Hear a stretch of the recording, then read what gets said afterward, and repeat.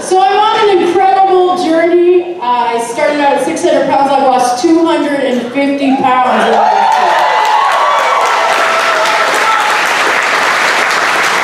It's a long journey.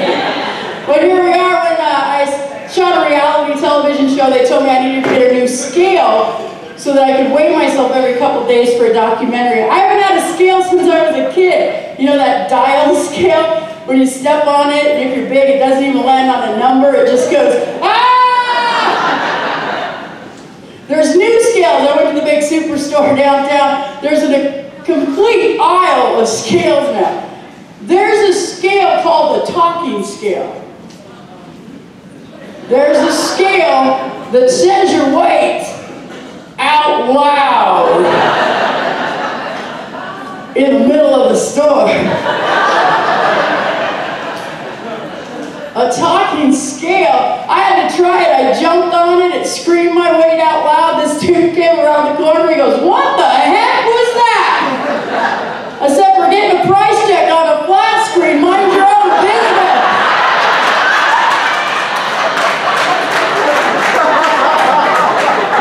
There's a sale in the electronics department. The second scale we pulled down was called the projection scale. It actually says on the box, "Conveniently project your weight onto the wall for your easy viewing convenience." All I was thinking is, man, they figured out we can't see our feet anymore.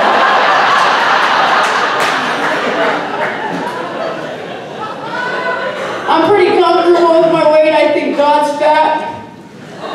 No, what if when you die and you see the light, it's just God opening up the refrigerator? Come in, we have chicken. My favorite superheroes are Baskin and Robin. Part of my journey, they gave me a trainer, a skinny one. She said I had to follow her diet. It's simple. All you have to do is read the ingredients. If you can't pronounce it, don't eat it. If you can't pronounce it, don't eat it. I went home and I ate a bag of sugar and a stick of butter. My body knows the recipe for cookies.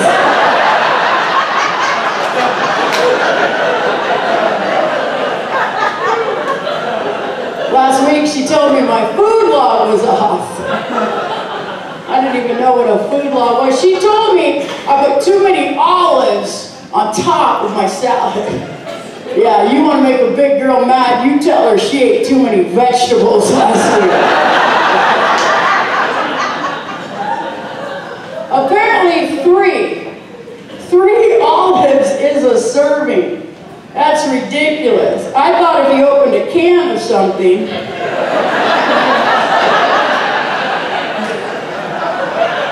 that was a serving.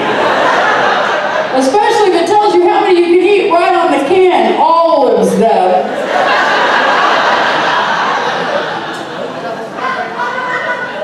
I just got married. Ladies, if you want to get a ring this big, you move to a tech town and learn how to play Dungeons and Dragons.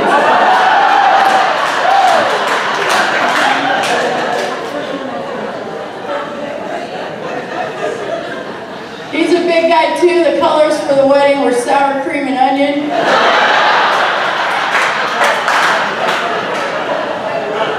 He's 10 years younger than me, which makes me a cougar. Right? But cougars eat their young. He gets a little nervous when I carry him to bed in my mouth.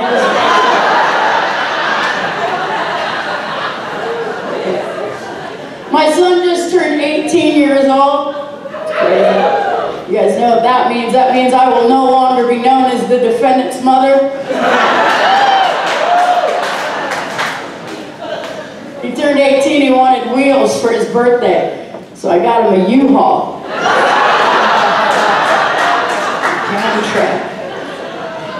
He's dyslexic, so he gets his tattoos put on backwards so he can read them.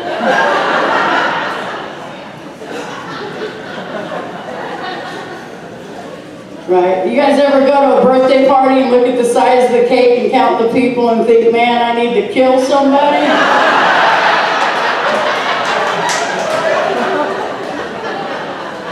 You guys are so polite. I was crossing the street and this guy stopped me and he goes, ma'am, you're out of breath. Do you have asthma? And I said, no, do you have